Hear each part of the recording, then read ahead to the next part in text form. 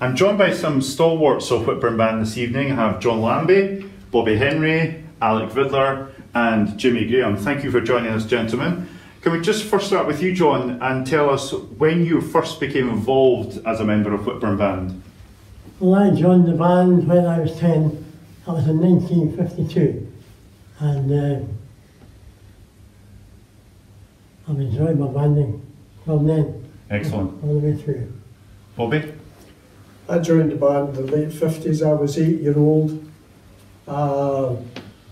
It's been a marvellous, marvellous experience. It was also great at that age because it kept you off the streets. Alec? I joined the band when I was 11 years of age, so that would be in 1960. And the experience of being in the band all that time has been a hobby that's lasted a lifetime, and it's been fantastic. Jimmy? Well, I'm like an odd man out here. Firstly, I'm not a Whitburn guy at birth. The first time I joined the band, I was in the army, believe it or not, stationed excuse me, in Redford Barracks in Edinburgh. And I heard the band, we were actually down in London playing the Buckingham Palace Guards Mountain. And I heard the band on the radio, and they just had purchased a new set of low pitched instruments. So I said, oh, well, Whitburn's no far from Edinburgh.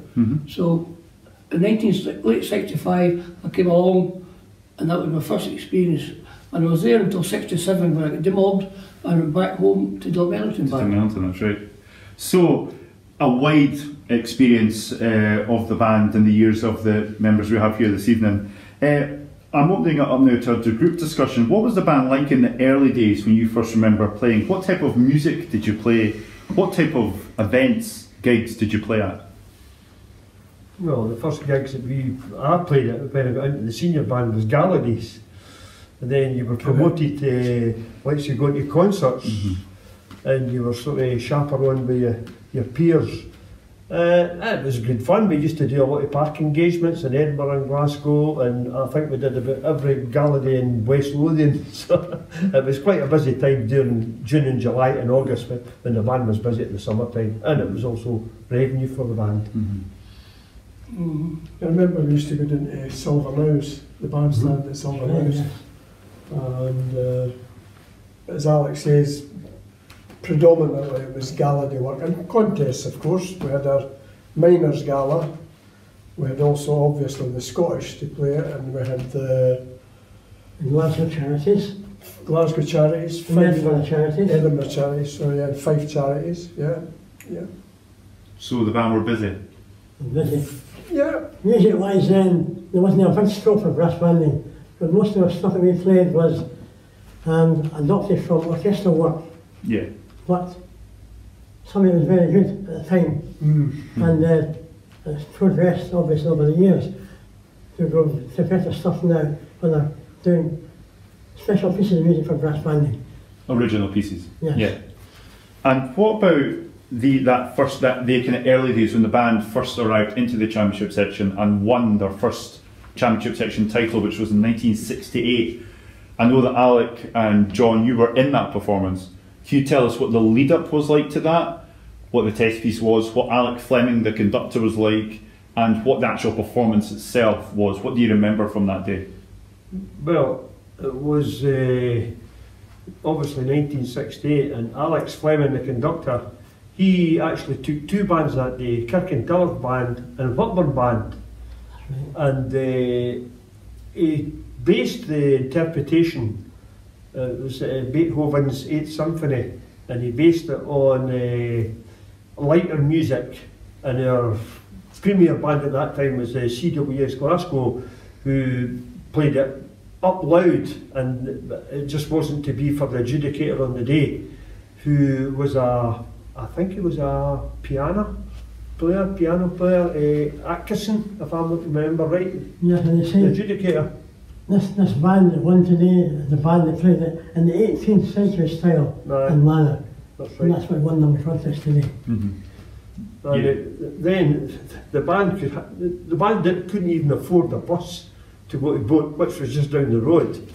We all went in cars or whatever, you know, and it was well, a happy occasion when we come back for that. Nobody had ever won the championship before, so it was the first time for, I was nearly everyone, maybe bar John Brown, our principal constable at the time. I think everybody else never had won the championship. Well, not the championship section anyway. And what was it like coming back to the town with that title?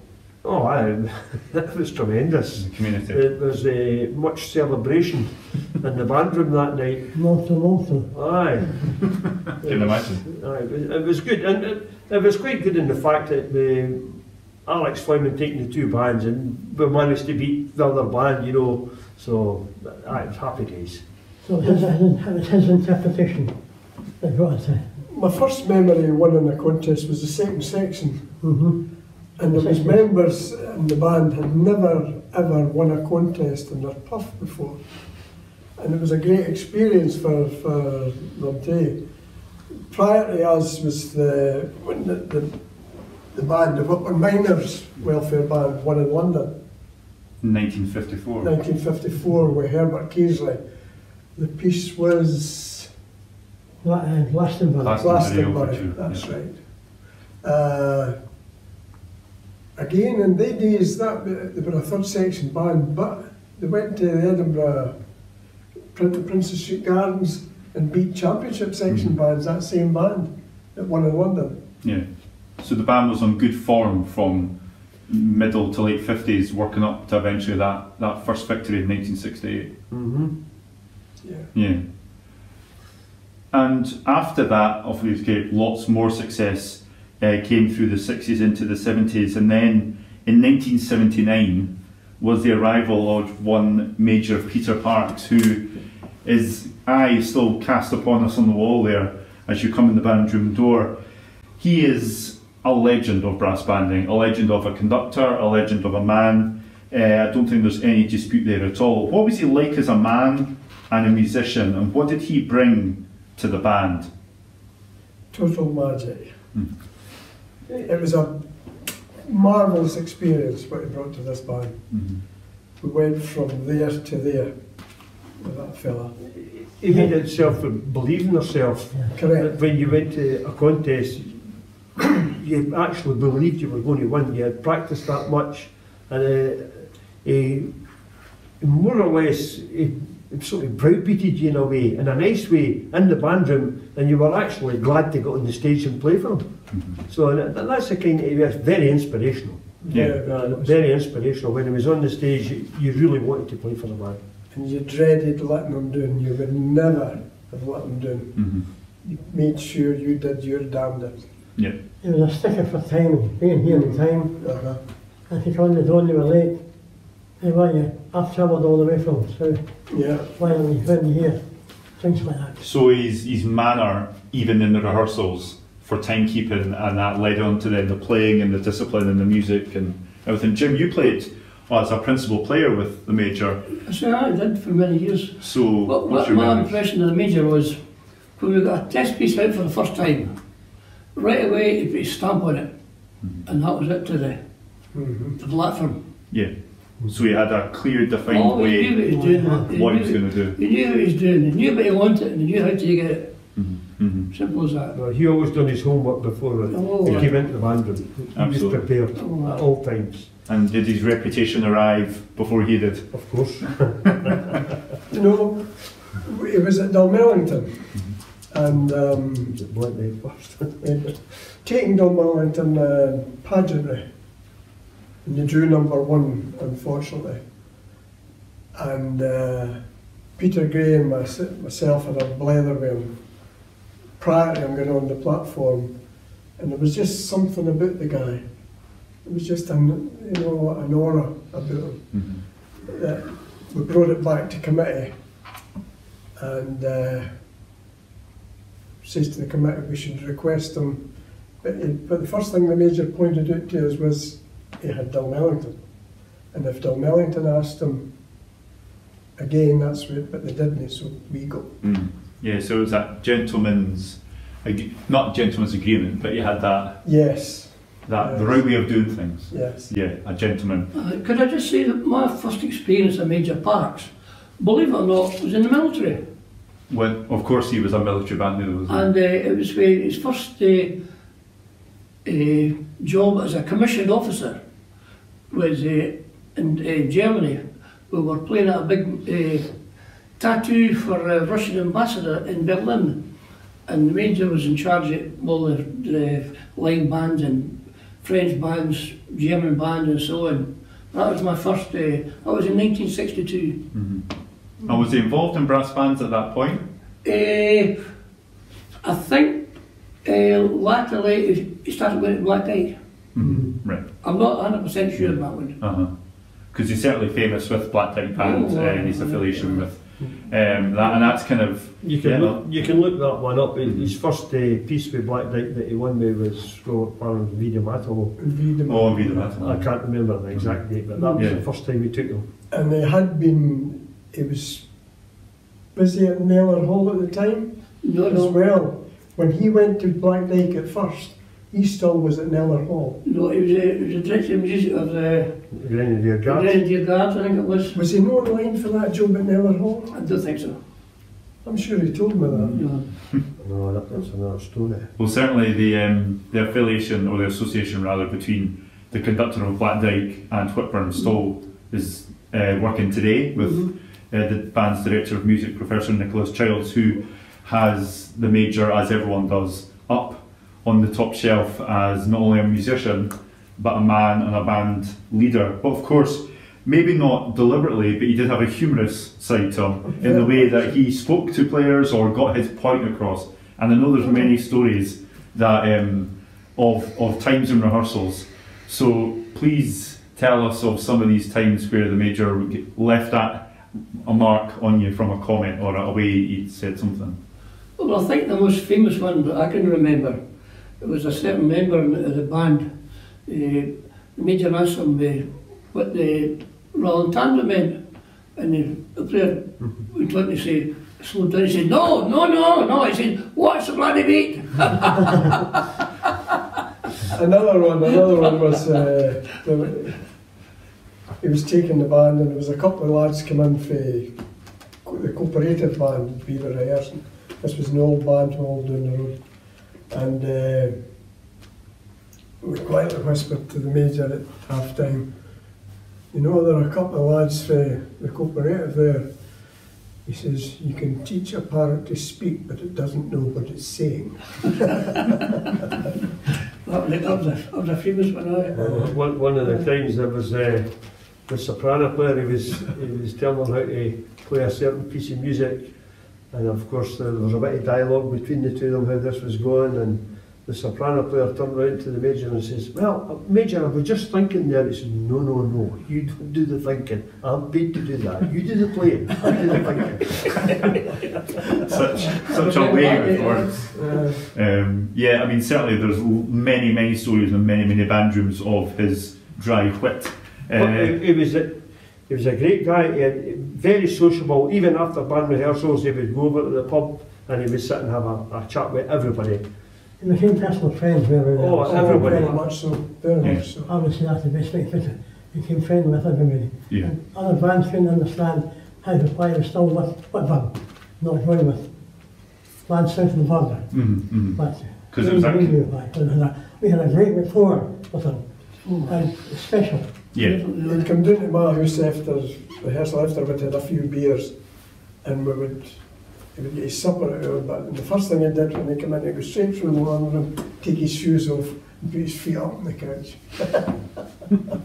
He just relaxed. And of course, he was a phenomenal musician. Very much so. But, you know, first and foremost, and that's why he was conducting bands at this championship section level. Can you remember of a few performances within his time here in the band where not only you saw his ability to draw the music out of in a performance, or even his ability to get the most technical section of a piece absolutely nailed? I mean, how did you go about doing that? And can you remember moments, I'm sure we all know moments where we feel the music just come out of a piece, and I'm sure there's pieces that you did with him that was the case. Well, there was one particular piece, and it was Images. I think that was McCabe's. And all the talk, we had the piece before the major came, and we were rehearsing it on it. Nobody really liked the piece or anything like that. And the principal cornet player at the time was Archie Sutherland. And the band they weren't too keen in the piece, to say the least. And the word about all the other bands were saying, oh, what kind of music's this and all the rest of it. The very first rehearsal the major came up, it was a different piece. And when we played it at the Scottish Championships, it was totally different. The audience, and it was Motherwell Town Hall, and the audience just told you who was going to win that contest that day, because the major was the only one that could get the music out of it, from start to finish. Yeah. And he just made a piece of music. It is phenomenal. The saying was with a new piece was, you'll learn to love it.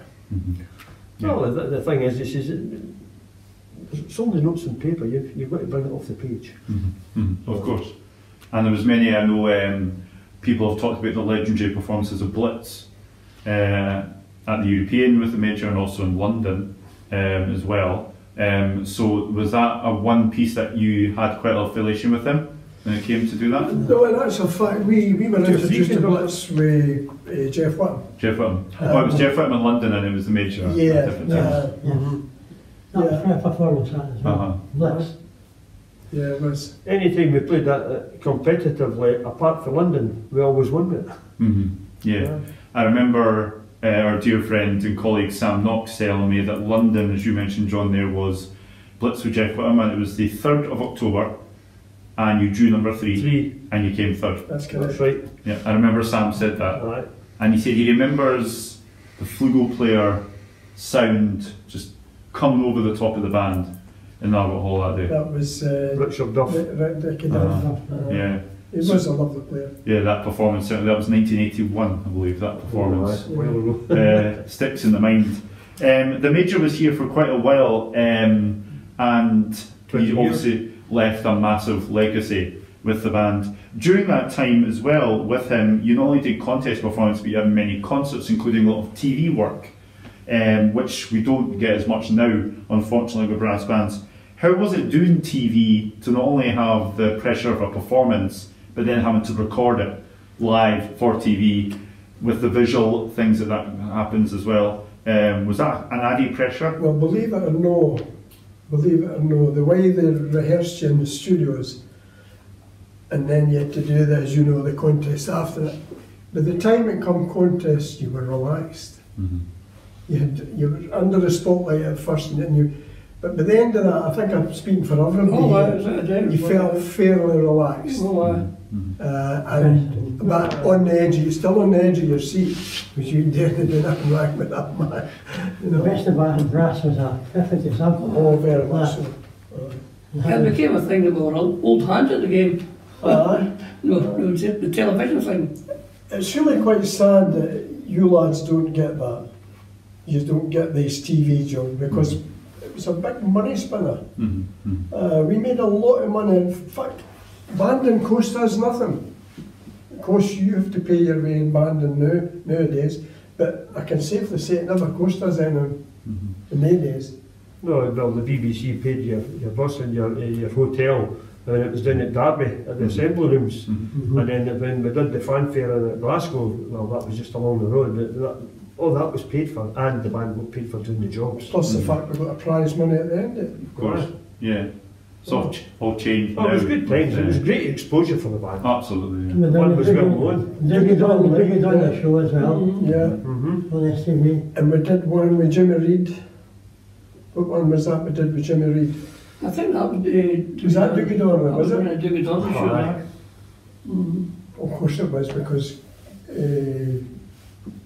Union Man was on the other Union Man, the Miners Union Man, Mick McGahey. There was another religious program that used to get on a Sunday. Oh, I can't aye. remember the name of that. I Oh, did that that was as well. Harry Highway. Highway. Mm-hmm. That's right, Harry Seagull. Harry Seagull was the presenter.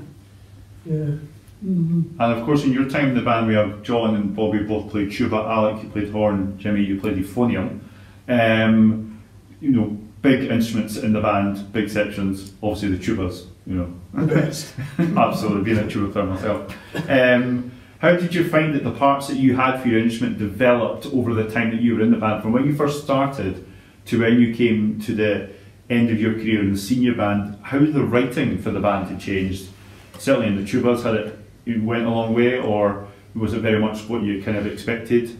At the time we were in the, for me personally, at the time we were, say, in the Parks era, you didn't miss a rehearsal, you fell behind. Yeah.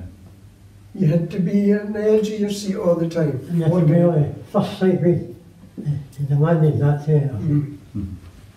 And in my experience, it was usually Gilbert Winter stuff the bands were playing, but for a number of years. Yes, And some of that stuff was getting played for quite a long time after he died. But then there was a different style of music come in, which I think was to the good. You know, it was bringing in percussion, whereas before we'd only maybe a bass drum and a slide drum and what have you, cymbals. But before that, there were no percussion allowed at all when I started a contest with bands. That's right. That's right, yeah. That's right, yeah. Well, that percussion made a big difference. to Oh, the band. that's Can't imagine colourful looking bands at it now. A different colour entirely. Aye. And now we have percussionists writing test pieces for full band, That's and, right, yes, yes. and they're an integral part of what we do now. Moving forward in the band's history, you've all stopped now playing in the senior band, but support the band still by listening, attending concerts and contests, but even more importantly, you are playing with the Heartlands band, which brings together the youth players of today and your experience. So tell us how important that is for you and for the young people involved in that Pathway band. Well, personally for me, I'm feeling that I'm getting to the end of my playing career actually. Because I've been at it for a long time. I'll not tell you how long. We know. I'm not like But I'll still try and help the youngins out when it's possible, if I'm still fit. Well, it's not as big a commitment as we say we played with the senior band, but when you're helping the kids, you're hoping that the kids are going to progress to the senior band. And I would say, me, Bobby and Jimmy, that's the main reason we do it, is that. We wouldn't play with a lower section band just for the sake of playing with a lower section band. No, not at all. It's there to help the kids, and no other reason than that, and promote them. Because they take the principal chairs, and hopefully they're going to progress and do better things for the band. And of course it means that you are still able to contest. We're still even at the third and fourth section level. So for might be their first contest, but for you, you can guide them in the preparation and what it's like on the day. Well, it gives them the experience of sitting playing beside somebody. They know that's just going to sit there and play. And if they hear somebody else playing, they'll play, and it rubs off on them. And most of the kids do well when they're on the stage. It's certainly a fantastic opportunity for the young people to sit next to the likes of yourselves and perform, but also for you to still play and be involved in the organisation and keep your you've lip in. experienced it yourself. You took them to a win in the Scottish. Yeah, just above the board. Right. So how back to the senior band, how do you see the band today in compared to when you played? What are the pieces like? What are the standards required to play like? What is the writing like now compared? What do you feel and what do you see when you see the band rehearsing or when you see them on the stage at the Albert Hall? Or when I see them playing a piece like Fraternity that became second to the British Open, I can safely say, to my mind anyway, that there are no weak chairs in the band. Every chair is a principal chair, really, that they've got to play. And there can't be any weaknesses for playing a piece like that. And well, we didn't play at that level, but when you were playing, you evolved to these things. But we're not playing now, so I would find it quite difficult to reach their levels now. can you think of a performance that you've watched the senior band be involved in and it's made the hair stand on your arm. And Many performances, but the Quite one a I few. just mentioned, the Fraternity, yeah. I must say was, for me, it was the finest performance any brass band ever heard. It really was fantastic that day. There have been a few. We feared nobody. We actually, at the end of the performance, Alec and I both says, I feared nobody the day.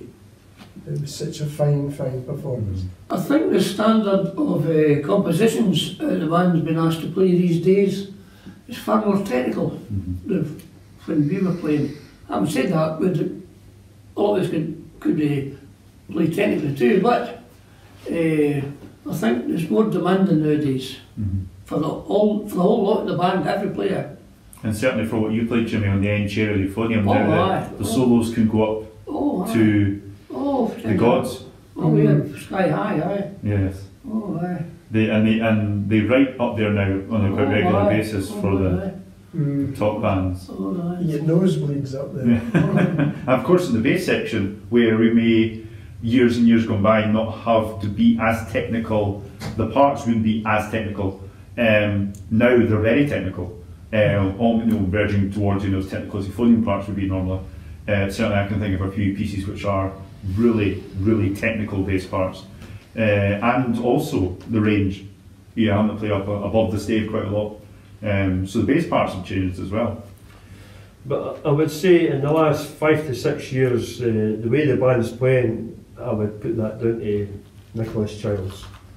Regardless who's taking the band, we know we have other associate conductors in at times, but he's put a stamp on that. That's where the bar is, and he's raised the bar again for the band. And he's been nothing but good for the band, I would say. Definitely. And like I said, when you went back to pageantry, now, a lot of the bands felt that pageantry wasn't difficult enough.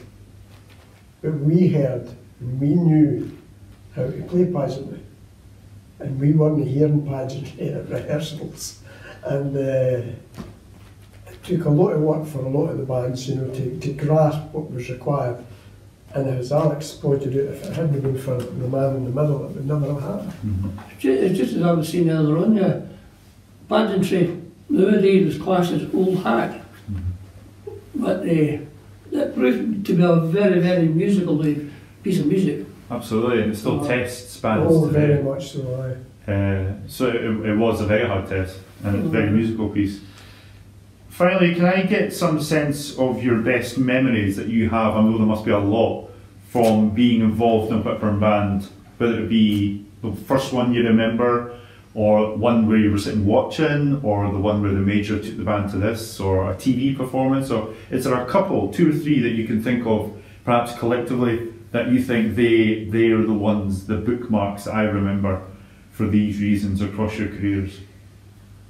Well, the one that I remember, it really wasn't a contest. It was like being at a contest. It was at Hexham Abbey when we played the Enigma Variations, the whole thing, and the major took us in that. That was quite a night, that. And then there were others where we accompanied John Wallace, the trumpet player, and Bucks and Zar trumpet concerto. Things like that were really, really, really good. There's a lot of contest performances, but they were quite outstanding. And then the biggest thing of all is friendship. These guys that sit around me here, we've been friends for 50 years, That's right. and it lasts. I think that points to a lot of the success in the band, the camaraderie and the friendship. It's like being in an addition to a family, not just a friend, it's a family. And that's how the band has had success, because they've looked after one another and helped one another, and it's still going on now, I can see, well, I can see anyway. I think it was Kenny that once came away with that remark that we're more like a family.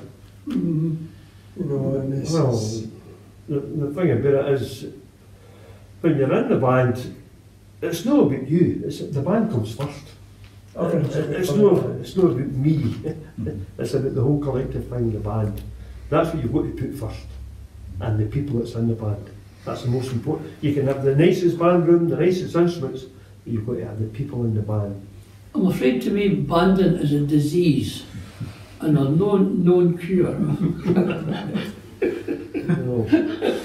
I never forget John John one time saying his membership of the band was a condition of his marriage. The band comes first, lads. That did happen. And of course, that continues today with so many families or couples, That's right. husband and wives, and that Yeah. involved Yeah, still in that's the band. Brothers.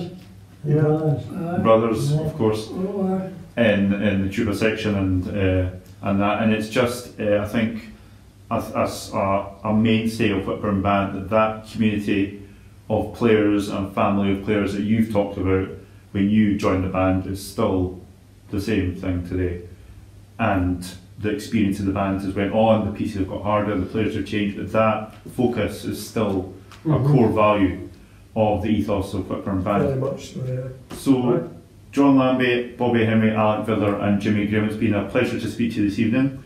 Thank you very much indeed, and we look forward to see you at the next rehearsal. Thank you. Thank you.